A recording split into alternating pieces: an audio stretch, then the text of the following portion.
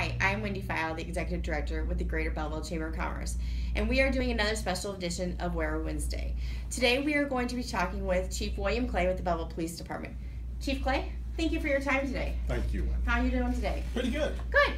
We just have a couple questions we want to talk to you about, and one of them is, what does shopping local mean to you? Shopping locally to me means trying to visit the different restaurants or clothing stores or retail shops or groceries, what have you, and those things that you can purchase in your city. That to me is shopping locally.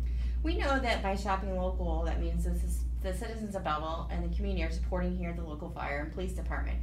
How does shopping local help your department?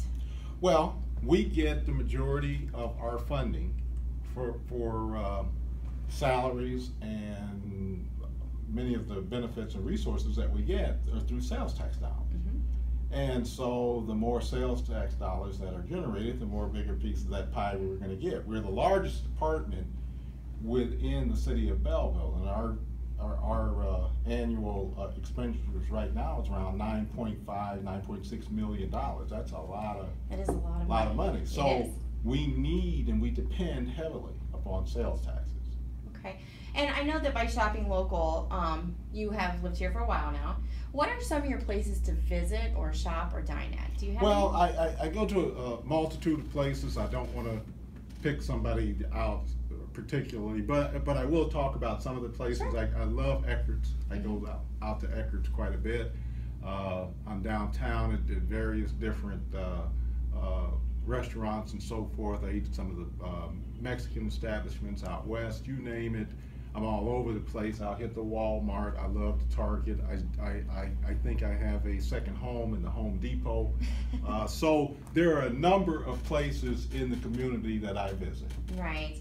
And with those tax dollars that are spent here, with us spending our additional tax dollars, should people think more about shopping locally and not online and taking those sales tax dollars elsewhere?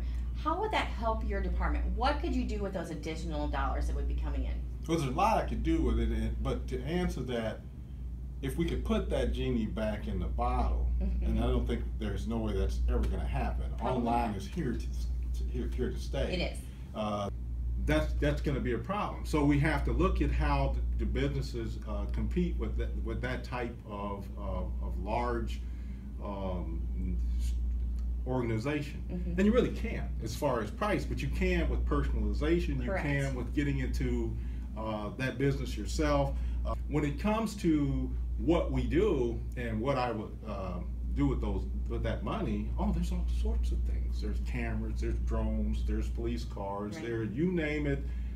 There are a litany of things that any police department would need, and so I would be wanting to do those types of things. How would that help modernize the police department? Say the drones or the cameras. What would you be looking to do with those? Well, right now I look at a drone type program so that if we have to look for people or people are missing or so forth, we can do those types of things. We can get up a lot quicker.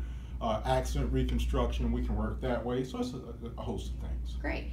And you really did hit the nail on the head as opposed to the personalization services and letting people know what's out there.